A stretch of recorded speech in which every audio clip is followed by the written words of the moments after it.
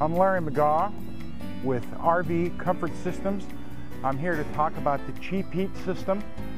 It's a system that allows the customer the option of either heating their coach with electric or gas. It ties into the existing forced air system, gives them a seamless process. All they have to do is flip a switch to pick between electric or gas. The kit's going to come with all the pieces that you need. The first part of it, you've got two wiring harnesses. One of them is going to go to the override switch, and one of them is going to go between the controller and the thermostat. We've also got some extra nuts and bolts, our override switch in here. We've got our heating element. We'll be opening this up and looking at this here in a minute. We've got our controller in this box. Installation instructions. And this is the optional wiring kit. It includes a disconnect, some 6-gauge wire, some 12-gauge wire, those sort of things. And we'll start here with the controller. Let's get this controller box opened up. Important, warranty card. You're going to want to make sure you get that filled out. One of the nice things about this controller is it's designed to work on either the 30 amp shore power services or the 50 amp shore power services. Plus it works on all the heat ranges that you have with the heating coils. So it's kind of a one-fits-all thing. If you look inside of here, what we've got is on this side, this is where our line voltage comes in and comes out. This is where it's going to feed the heater element. And here is where our 12 volts comes in that comes from our thermostat, goes out and runs our fan and our furnace. In here, this is our speed controller for our fan. Okay, and then what you've got here is you can see these here. These actually, depending on what fan speed you want to pick, there's a chart here that'll show you which one of these gets removed or not. There's more detail on this as you look at the installation instructions, but this is the block diagram that breaks it down for you. One of the other features about this is the way that this controller is constructed. This is a NEMA 1 box. This is as high rated a box as you can get. It's made out of 16 gauge metal. The speed controller is really unique in the way that this thing is heat sinked. It's heat sinked all the way through and screwed into the back of the box with a solid copper ingot behind it. You're not going to find anything like that anyplace else. All of the circuitry in this thing is oversized by 30 to 50%. For example, the average fan in a furnace is going to run somewhere around 10 to 12 amps. That's a 20 amp relay. Just for the thermostat control, that's a 5 amp relay. Thermostat, most it can run is 1 amp. You can see the size of the runs within the board in the brass inlays in there, just how thick this thing is. And then everything's grounded. It's all grounded to the box. You'll be grounded back into the system all the way back from the controller to the heating element all the way through. We've got a UL certification that is not only considered a residential certification, this is certified under UL for the US and Canada. Each one of these components is UL listed individually as an add-on component part. You'll find whenever you're dealing with RVs that whenever you start looking at certifications, we've got a patent that makes our system unique. We've trademarked the system. We've got a UL listing on the system. We've really gone all of the extra steps that you need. Not to mention the fact, to lessen the fact that everything in here has been over-engineered 30 to 50%. Of all the units that we have installed to this date since we've gone national, I can truly say we haven't had one failure, and that's because of the over-engineering. Okay, one of the other things we've done is our our installation instructions are all done in color. It's not just black and white. In fact, whenever you go to the wiring diagrams, you'll see that these are all done in color. All of the wiring runs, and you can see the colors are marked. They're actually in color, and these match the colors on the wiring harnesses. So it's not just that you have to follow the instructions. Everything matches. The colors all the way through the system. And then we've got a very detailed instructions.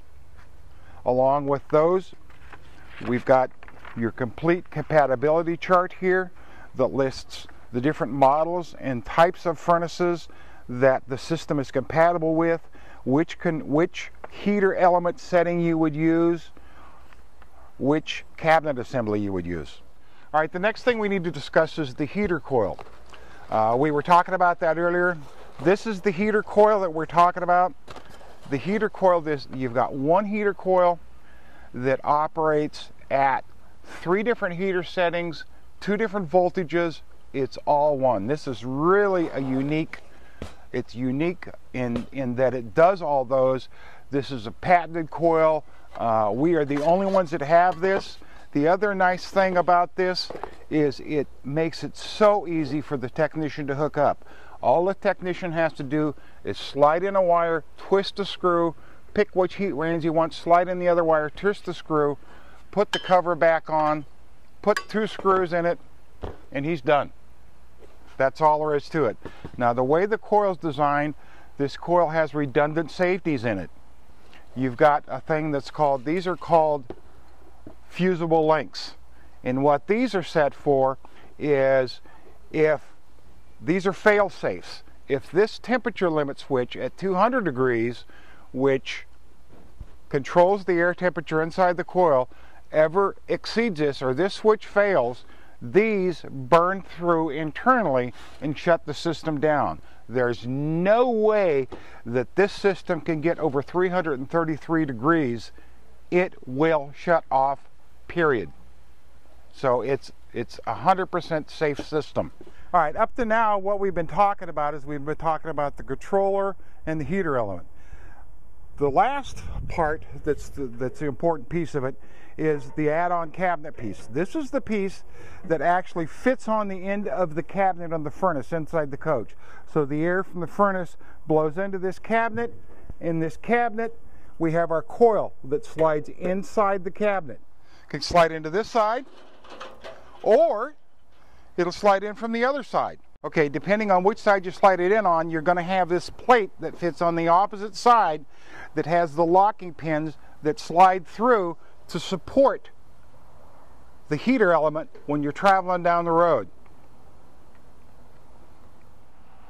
This one is for the ducted system that has the individual ducts running off of it.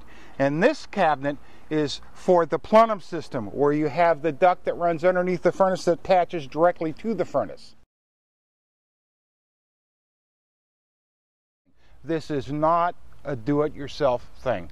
This is something you need to find somebody that is qualified and certified to work on RVs. Do we provide training? Absolutely. Any dealer that comes on, that we bring on, we provide training. We've got a support system where they can call us. We can talk them through the entire system from front to back, any wiring issues they've got, any mechanical issues they've got with regards to hooking it up. Our support team is second to none. I decided to try this system because my back is a little on the touchy side, and the propane tanks are getting heavier every year. Just in order to cut down on the propane use, I thought probably this would be a good alternative to that. And this just seemed like a good way to go. A couple of the people here had done it, and they seemed perfectly happy with it. Basically, it cut out their propane use, and they simply didn't have to deal with the propane. Overall, I am exceptionally pleased, as is my husband, with getting this system. It has saved us money, and it has saved wear and tear on my husband because he doesn't have to schlep the propane bottles to get them filled every when you're using a gallon of propane a day, it doesn't, with the regular furnace, the propane furnace, it doesn't take long to go through a bottle of propane. So, and electricity in our neighborhood and our neck of the woods is a lot cheaper than propane. So when you're retired on a fixed income, every penny counts. So I like the system a lot. What are the advantages to the end user to installing our CheapHeat system? The main advantage is the ability to be able to use electric over propane. Now, whenever they're plugged into an RV park, they don't have to worry about running out of propane at 3 o'clock in the morning, not having any heat. They don't have to worry about paying the additional cost of the propane, because with the CheapHeat system, they can provide 100% of their heating needs with the electric forced air system. Not only does it heat the upper part of the coach, by tying it in to the central heating system, it allows them to heat the basement as well, and it prevents freezing of pipes, things like that. Also, you can look at the cost associated with the electric versus gas, and whenever you do the math, you'll find out in the majority of the cases, even if you were paying for the electricity would be cheaper. But I think probably the most important thing is what it does to your heating system. It actually increases the life expectancy of the furnace. It reduces the temperature that the shaft on the motor is going to see. It helps increase the fan motor runtime, overall life of that. The comfort is amazing. With the gas furnace, you have a pre-purge and a post-purge cycle. That has a tendency to have the coach be either too warm or too cold. With the electric heat, that all goes away.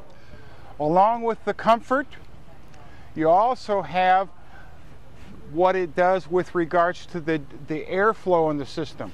What we found is whenever we put on our system, because of the way that the duct has to be reattached to our ductwork, it has a tendency to increase the airflow throughout the system and make it more even throughout the coach. Again, that lends itself to the comfort.